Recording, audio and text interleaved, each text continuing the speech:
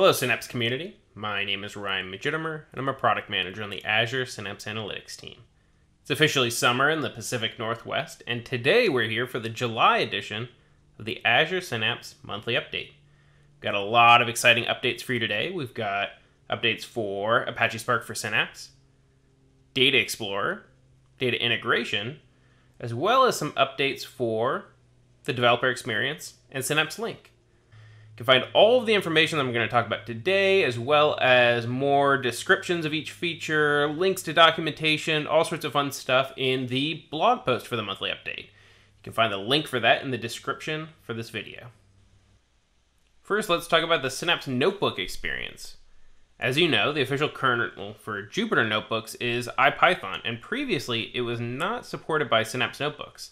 I'm happy to announce that IPython is now fully supported with Synapse Notebooks. When running PySpark notebooks, IPython will be used as the default Python interpreter. In this release, we added dozens of new built-in magic commands. We also made the debug experience better with inline error highlight. Here's what the debug looked like before, and this is what it looks like now. In addition to that, the auto-completion experience has been improved. Let's switch gears to Synapse Data Explorer. You may or may not be aware that Data Explorer is a fast and highly scalable data exploration service for log and telemetry data.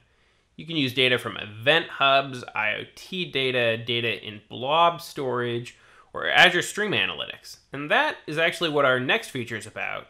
And it's a preview feature for data integration with Azure Stream Analytics and Data Explorer.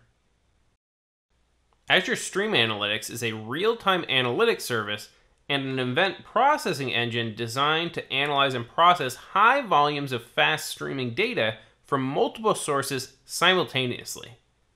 An Azure Stream Analytics job consists of an input source, a transformation query, and an output connection.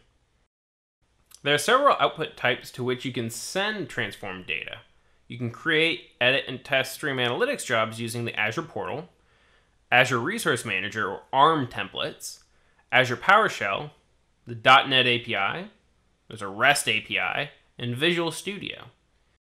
You can now use a Stream Analytics job to collect data from an event hub and send it to your Azure Data Explorer cluster using the Azure portal or an ARM template. And those are the features for this month. Again, my name is Ryan Majitimer. You can find me on Twitter. You can also find Azure Synapse on Twitter, Azure_Synapse. You can also become an Azure Synapse influencer. It's very fun. We're all doing it. All of the cool kids are doing that. I might not be a cool kid, but there's cool people doing it. They're out there. They're part of the club. And don't you want to be in the club with all of the cool kids? Like, comment, subscribe. Thanks for watching, and we'll catch you on the next one.